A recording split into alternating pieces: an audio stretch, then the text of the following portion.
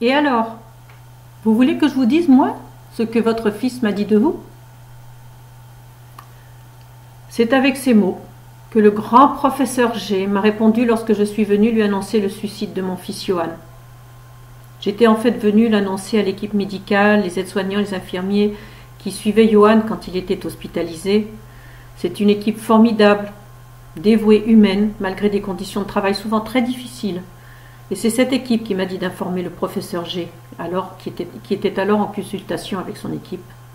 Sa réponse m'a laissé à penser quelle est l'approche de ce professeur auprès de ses patients. Une approche terriblement narcissique, point d'échec à son actif. Quand je suis sortie, j'ai eu l'impression que mon fils était mort une deuxième fois. Les premiers signes de sa maladie nous sont apparus au cours du deuxième trimestre de son entrée au lycée en seconde.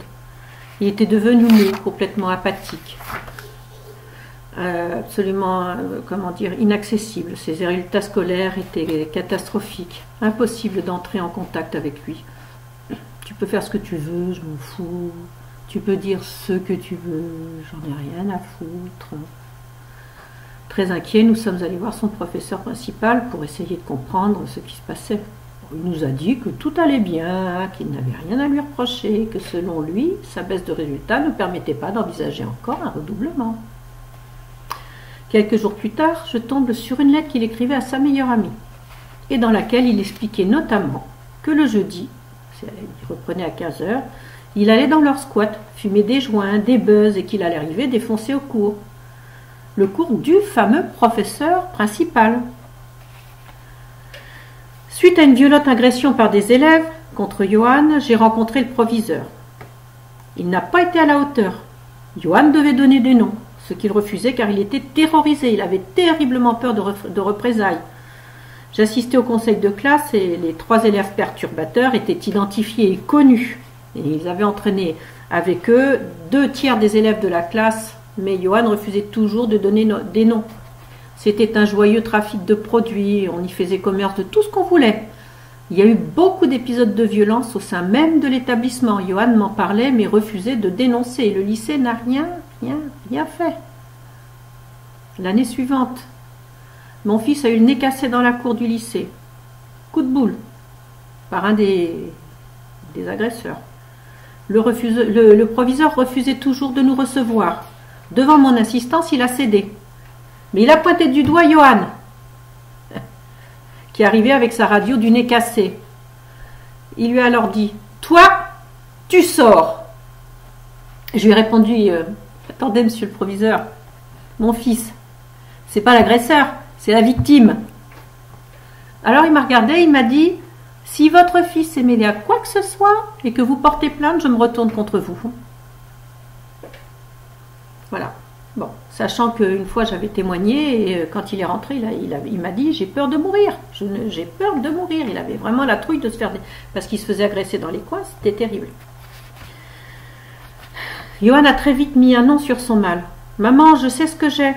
J'ai regardé sur Internet et j'ai tous les symptômes. Je suis schizophrène. » Cependant, il a quand même mis 4 ans jusqu'à se retrouver face à un mur, dans une impasse, une voie sans issue pour accepter les soins. Johan et moi, nous étions très proches. Il pouvait tout me dire et il me disait tout. Ses colères, ses reproches, ses amours, désamours, ses ressentis, ses joies, ses peines, ses désespoirs, tout. Et je lui répétais, face à sa maladie, « Tu es comme une chrysalide. Un jour, de cet enfermement naîtra un très beau papillon. Faut que tu t'accroches. » Je veux dire aussi l'espoir, celui qui m'a porté, car je suis convaincue, malgré l'échec de son décès, qu'il est possible de pouvoir vivre avec cette pathologie, même avec un traitement médical et surtout avec un accompagnement thérapeutique pour aider à canaliser le cheminement de la pensée et composer avec ce que la schizophrénie apporte à notre personnalité. Certaines cultures associent très naturellement et avec grand respect les membres de le souffrant avec un trouble mental. Parfois même, cela est vécu non pas comme un trouble, mais comme un don. Je regardais il n'y a pas si longtemps un reportage sur une communauté indienne d'Amérique du Sud. Et je ne sais pas pourquoi, mais j'ai pensé que Johan aurait eu sa place. Il aurait aimé y vivre et y évoluer, car la sagesse et le calme de ces Indiens tout à fait conscient de la réalité environnante, mais bon, tellement de sagesse, c'est l'exact reflet de son aspiration de vie. C'est aussi cela qui me fait dire qu'il est possible de trouver son environnement celui qui est favorable à votre épanouissement personnel.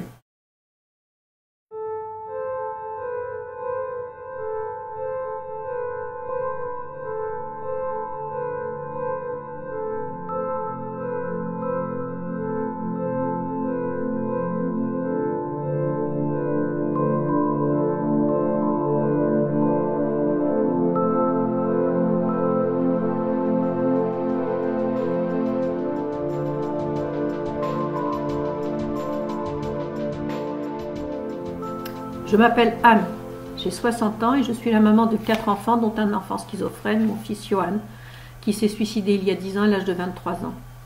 Je veux témoigner en son honneur pour dire la souffrance au regard de cette maladie prison, du regard de cette société vis-à-vis des souffrants, la solitude tant du monde que de son entourage, la solitude tant du malade que de son entourage proche durant les années qui ont vu naître et grandir son mal.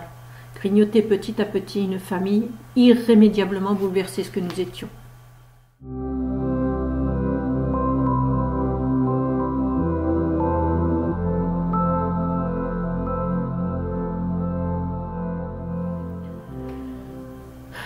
Au regard des années passées auprès de mon fils, de ses actions, de ses confidences, de nos longues discussions, de nos longs échanges sur ce qu'il ressentait, de ce qu'il voyait, de sa maladie, de sa vision sur la maladie, je pourrais avancer une description sur la schizophrénie, la description suivante, toujours bien sûr d'après le témoignage de Johan. Il y a 2 pôles majeurs, les hallucinations et les voix, et la deuxième pôle, les délires. Les voix, c'est ce qui caractérise la schizophrénie. C'est comme une radio qui marche en permanence, qui diffuse sans cesse, sans contrôle, des messages, qui vous impose des suggestions, qui vous guide un peu sur le cheminement de la pensée. Il me reprochait par exemple un jour d'avoir dit que je regrettais de les avoir mis au monde et avait échafaudé autour de cette idée des délires. Ouais, tu m'as rejeté, tu ne m'aimes pas et tu aimes les autres et moi tu ne veux plus de moi. C'était des délires de persécution. Les images...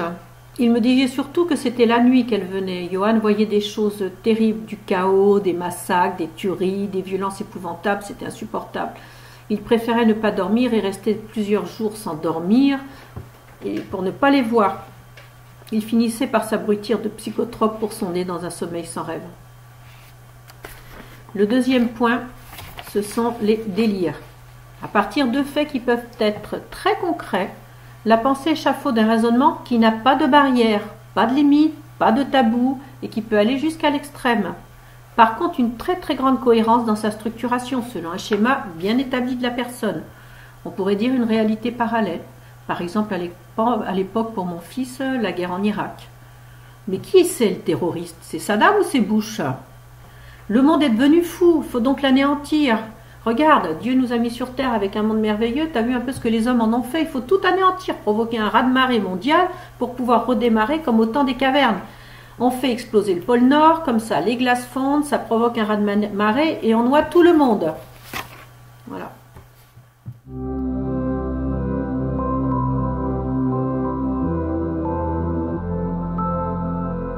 À l'origine, pour moi, de la schizophrénie, il y a une fragilité, selon moi, une fragilité affective et mentale sous-jacente, mais réelle et prégnante. Elle peut avoir une origine en rapport avec une personnalité fragile et sensible.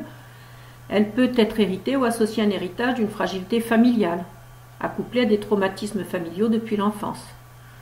Par exemple, pour Johan, donc son papa était asiatique, mais à la maison, il avait des accès de violence. Des colères tellement violentes que finalement j'ai été contrainte à la séparation. Et à l'époque, on m'a parlé d'épisodes schizophréniques. Donc l'ambivalence déjà de sa double culture, plus le fait de ne pas avoir une représentation de cette autre culture, de cette absence, etc. Pour Johan, déjà, c'était quelque chose de... Il marchait sur une jambe au lieu de marcher sur 2. J'avais entendu parler également d'une souffrance fétale à l'accouchement qui pouvait provoquer à l'âge adulte ou à un certain âge avancé une schizophrénie. Alors, je ne sais pas si ça a à voir, mais bon, c'est vrai que Johan a mis beaucoup de temps à naître Et comme il était en souffrance fétale, il a finalement été sorti au forceps. Bon voilà, ça c'est une hypothèse, un faisceau de présomption que je livre tel quel. Le déclencheur, le starter, qui peut déclencher une pathologie sous-jacente, qui pourrait ne pas être développée, mais qui peut l'être, serait pour moi une consommation excessive et pathologique de cannabis suite à un contexte particulièrement insécurisant. Et Johan avait tous les critères réunis. C'est vrai, son papa a disparu lorsque Johan avait 3 ans. Pendant 13 ans, il n'a plus eu signe de vie de son père et cela constituait une souffrance permanente. Il disait, quand je me regarde dans la glace, je ne sais pas à qui je ressemble.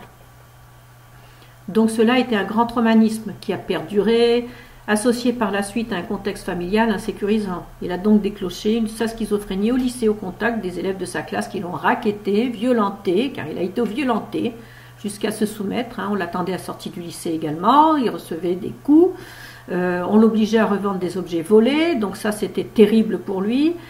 Et au départ, en plus, donc, il était fourni gratuitement en cannabis de manière à bien l'accoutumer et le contraindre par la suite également à revendre du cannabis. Voilà, donc tout était réuni.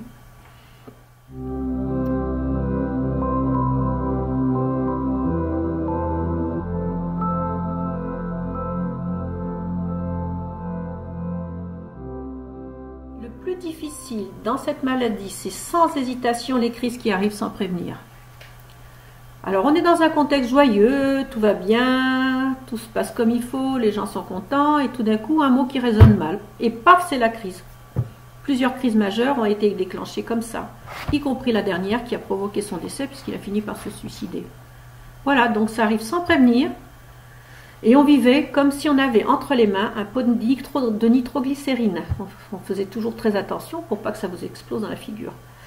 Ça, c'est le plus dur, car on n'est jamais au repos, on est toujours sur ses gardes. Et quand les crises arrivent, il faut être en état de vigilance absolue. Garder son calme, parler normalement, doucement. J'ai appris à les gérer au fur et à mesure, d'instinct, avec Johan.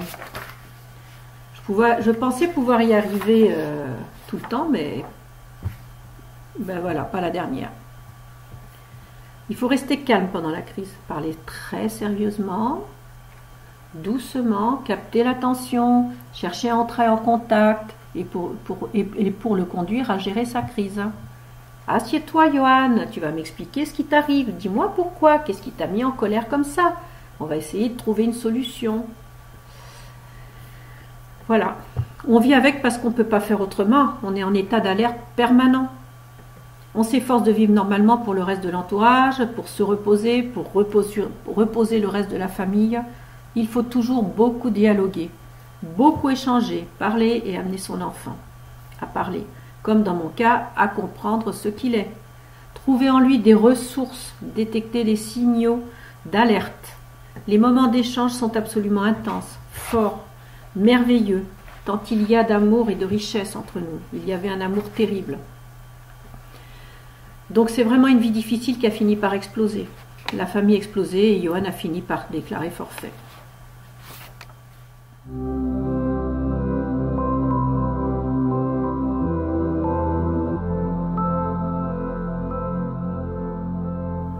Je pense que le premier accompagnement, c'est l'amour non jugeant. L'aimer inconditionnellement et lui faire comprendre que sa pathologie, on va la porter à deux et qu'il ne sera jamais seul dans son parcours. L'entraver, ce serait l'empêcher de guérir, de se guérir, donc c'est pas possible. J'ai beaucoup dialogué avec Johan, on a échangé, il me disait sa vision du monde, parfois chaotique, parfois extrême, absolument lucide aussi, d'une lucidité qui était vraiment impressionnante. Des années après, je me rends compte que même si c'était très dur, c'était souvent très, voire trop vrai.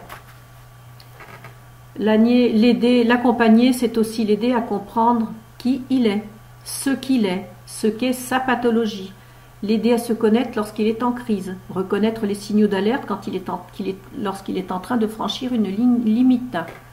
Après chaque crise, on faisait un débriefing le lendemain. On rejouait la scène et nous l'analysions tous les deux. Regarde, Johan, tu as vu ce couteau que tu avais à la main? Que se serait-il passé si tu avais fait tel ou tel geste? Mais je voulais pas faire de mal à mon frère. Oui, mais regarde! Ah oui, c'est vrai, j'aurais pu lui faire du mal. Nous avions convenu de mots-clés et il les entendait. attention. Attention, Johan. Et stop!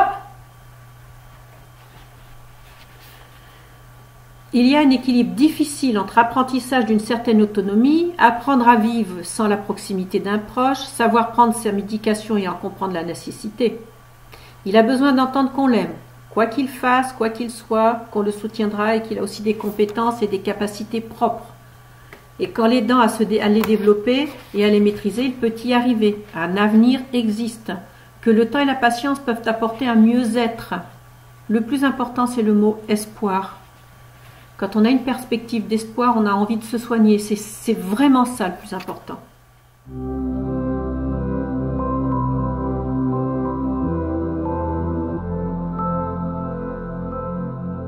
Pour moi, je suis persuadée qu'on peut très bien vivre avec les troubles schizophréniques. On peut très bien vivre avec, mais à mon sens, on n'en guérit pas. C'est le chemin le plus long entre trouver l'équilibre et un traitement adapté.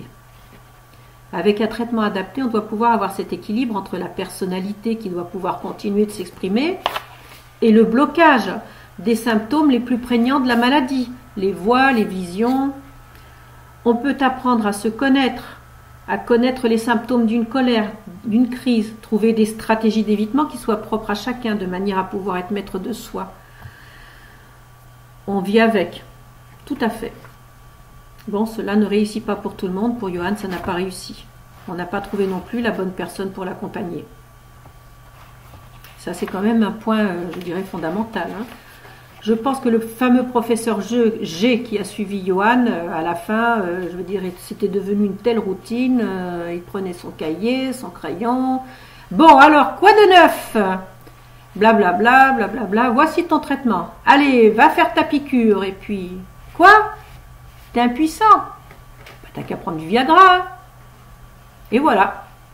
Ce qui fait qu'à la fin, Johan se sentait totalement perdu de ne pas être suivi et se sentir un peu abandonné.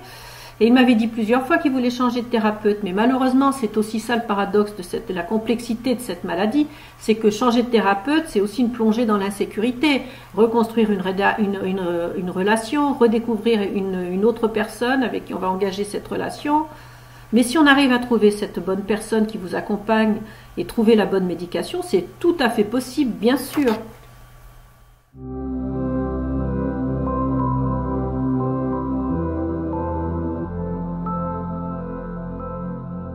Le regard social, ça c'est une affaire terrible. C'est une très très grande souffrance pour le malade pour celui qui subit cette maladie. Le regard de la société est extrêmement violent. La société n'a pas du tout conscience de la violence, de la façon dont ils réagissent, dont ils utilisent le mot schizophrénie. Pour l'imaginaire collectif, les schizophrènes sont des fous dangereux, comme dans Shining, qui sont des tueurs potentiels, qui dégoupillent et peuvent massacrer tout ce qui passe devant chez eux. Johan a beaucoup souffert, par exemple à l'époque de cet homme dont on entendait souvent parler dans les médias quand l'événement est arrivé. Il avait poignardé 2 infirmières. C'était un homme schizophrène, oui, il a poignardé 2 infirmières. Cela a ravivé sa douleur parce qu'il ne se sentait pas comme cet homme. Il ne se sentait pas violent comme cet homme, même s'il était capable de crises violentes. Il arrivait à les contrôler. Il se connaissait assez pour savoir, pour pouvoir éviter, car il avait une certaine conscience, les gestes qu'il ne fallait pas faire. Il travaillait beaucoup sur ça, sur cette espèce de conscience des choses qu'il ne fallait pas produire. Donc ça, c'est terrible. Le regard social est terrible. Les mots qu'on emploie, cette société schizophrène, on l'utilise à toutes les sauces. Le pouvoir est schizophrène, il a 2 discours, etc. C'est une catastrophe. Il faut vraiment évoluer. Il faudrait vraiment qu'on arrive à parler socialement, officiellement de cette maladie, monter un peu au créneau.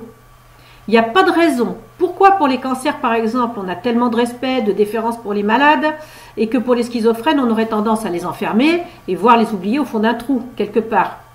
On vit encore à l'âge de pierre. Il faut vraiment plus de médias, plus d'informations, plus de relais. Je suis prête.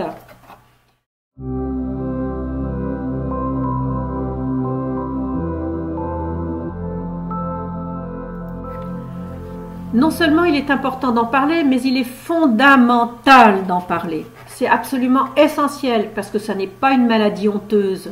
On fait des campagnes pour le sida, Pour l'autisme, pour favoriser la compréhension et le regard sur cette pathologie.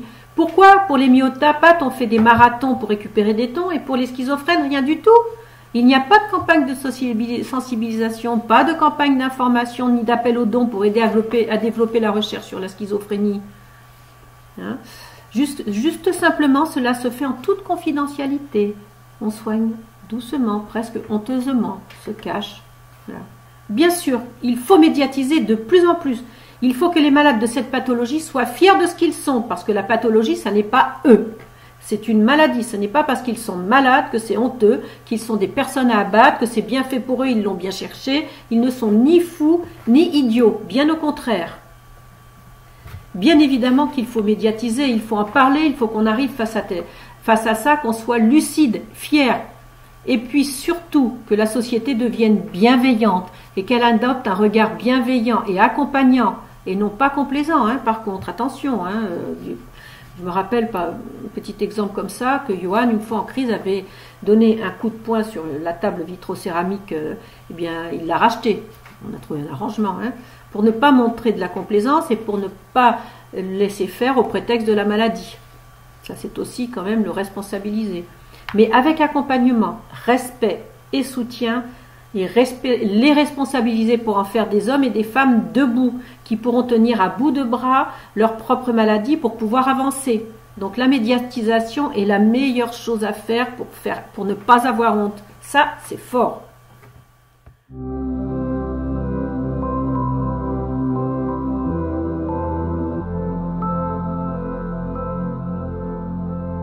Que peuvent nous apporter les troubles schizophréniques? Il me demande quelle question intéressante à laquelle vraiment je n'avais jamais pensé. Et pourtant, les personnes qui souffrent de schizophrénie sont souvent d'une intelligence impressionnante, une lucidité foudroyante. Je dirais même qu'ils sont trop lucides. Ils ne sont pas faits pour ce monde-là, tellement leur vision est clairvoyante, tellement elle est puissante. Ils sont capables, je veux dire, ils ressentent intimement des choses qui c'est d'une telle violence, mais ils sont capables de nous enseigner tellement de choses parce qu'ils ont une soif de connaissance de tout, ils ont un esprit qui est open sur tout, et ils se cultivent, ils mémorisent, ils apprennent et ils peuvent vous en parler, c'est impressionnant. Johan, il avait cette capacité d'analyse, et il lui fallait 3 minutes pour analyser un sujet, nous il nous en fallait 30 minutes, hein, donc il avait déjà tout analysé, il était capable de vous en parler. Alors sur le coup, on a l'impression que c'est extrême, que c'est du délire, mais c'est pas forcément du délire justement. C'est un peu le paradoxe entre ce que l'on dit de cette maladie et ce qu'elle est réellement. Le grand handicap de cette maladie, c'est l'incapacité à maîtriser des émotions trop fortes. Et ces pulsions quand on est en crise. Et là, on part dans tous les sens. Plus en fait, ce sont les fameuses voix, ces visions qu'on entend et qui vous rendent fou.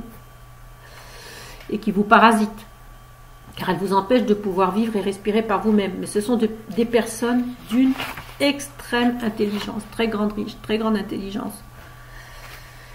Un attachement, un amour. Quand j'allais voir Johan à l'hôpital, tous les jours, j'ai côtoyé des personnes qui souffraient de diverses pathologies mentales. Elles sont toutes d'une générosité, d'un amour sans pareil. Elles ont quelque chose de merveilleux. Cette souffrance est énorme. Il faut les aider à transcender cette souffrance pour en faire quelque chose de beau.